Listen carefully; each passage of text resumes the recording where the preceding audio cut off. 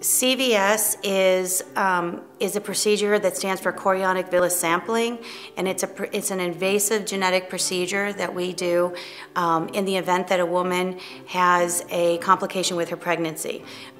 We offer it to patients if they are over 35 and older. We also offer it to patients if they have an abnormal ultrasound or have had a previous abnormal pregnancy or have abnormal testing. The procedure consists of placing either a needle or a small catheter into the placenta and withdrawing a few of the chorionic villi, which is a part of the placenta, and sending that to the lab for samples.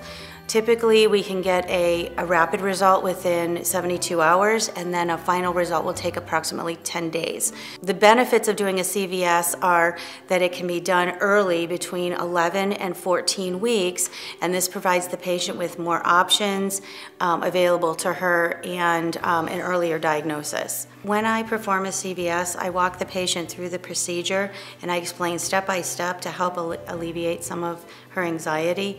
The procedure itself is relatively quick and painless and is not as scary as most people believe it to be.